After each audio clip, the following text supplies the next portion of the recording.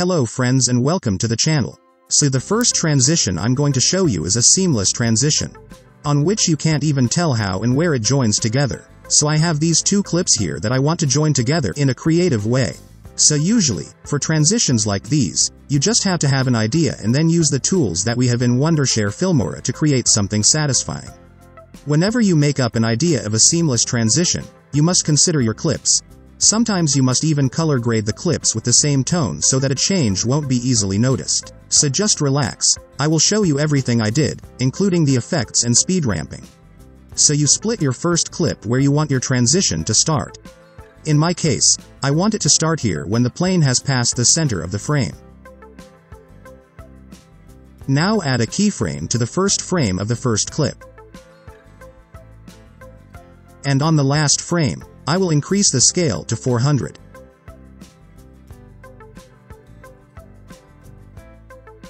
Then increase the rotation to something like 54. And then make some adjustments on the preview screen, like this.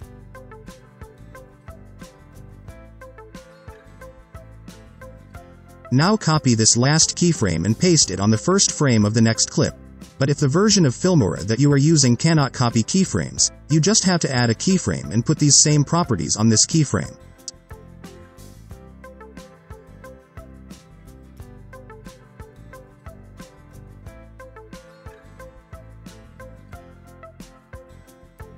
Now the next thing is to double-click the second clip and go mask. Add a rectangle mask. Reduce the size. Position it in the center of the frame.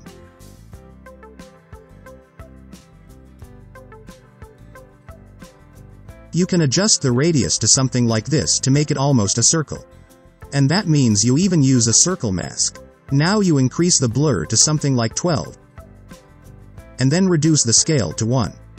After that, you invert the mask and then add a keyframe for these properties. Now after something like 4 seconds, increase the blur to around 70 and then the scale to around 120. And it brings up something like this. Now drag down your next clip under this video with a mask. Now I'm going to zoom my second clip, and what I'm doing here is to match my clips. As you can see here, I would like to use this blue portion for a perfect match. So in your case, your clips may be different, but the mask will still take care of that. Now before we see our final preview, let's add the speed ramping and effects, and don't forget we still have one more mask transition before we end this video. So for that, we have to export this and bring it back.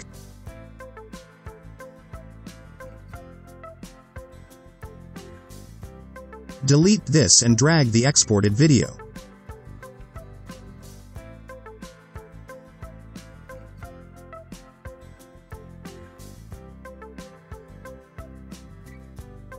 And here, we want our clip to start slow and speed up as it reaches the transition point, then smoothly go down.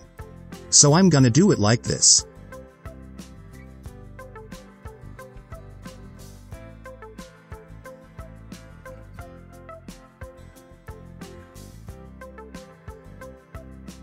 So here you can play around with your ramping according to your clips.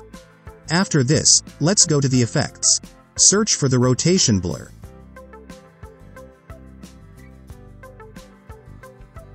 So here I will move my playhead to the middle of the effect. Increase the blur intensity to around 13, and add a keyframe. On the first frame, set it to 0. And also on the last frame set it to 0. So now here is our final preview.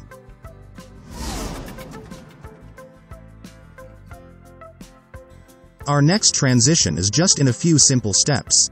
Here I have these two clips, a drone shot panning to the city, and then a woman in the city. So we will zoom this drone shot out of the woman's sunglasses. So this time we will start with speed ramping the first clip. Just as we did on the first clip, we need to increase the speed as the transition point approaches. So here I will do it like this.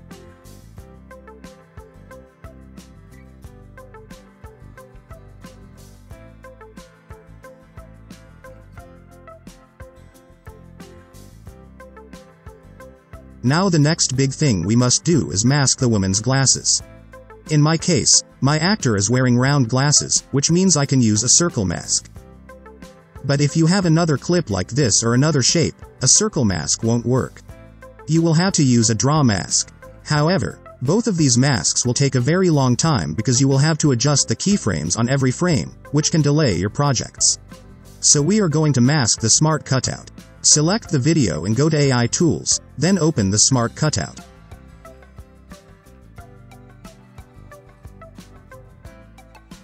Now I select this portion, at least for 5 frames.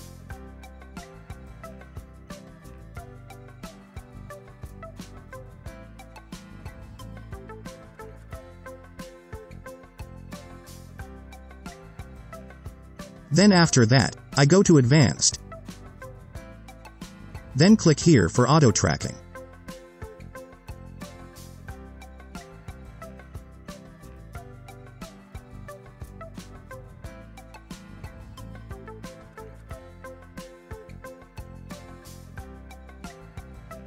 You can correct some mistakes that could have been made as the AI was tracking your mask.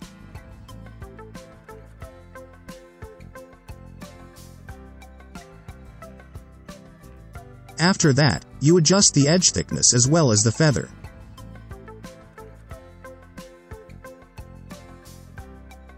Invert the mask from here and then save.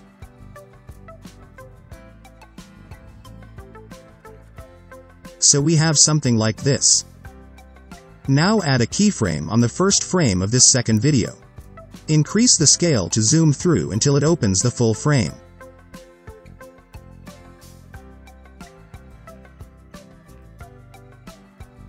Now after some frames, reset the transform. So we have something like this. Now as you can see, our animation is too slow when it starts and then too fast on the end. The reason is, in this version of Filmora, we do not have the keyframing curves, which means we can't control our keyframe speed. So in order to help with that, we are still going to use speed ramping. So here we want to increase the starting speed, and reduce it just after some frames, just to try to balance the animation speed.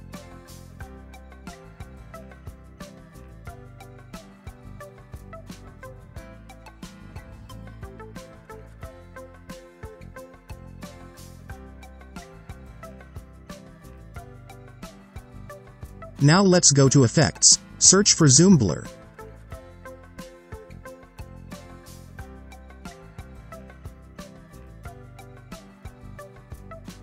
I will reduce the blur at the start.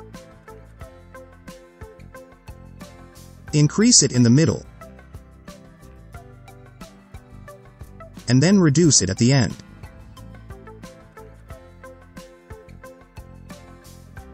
Now we are going to slightly blur this clip as it comes through the sunglasses.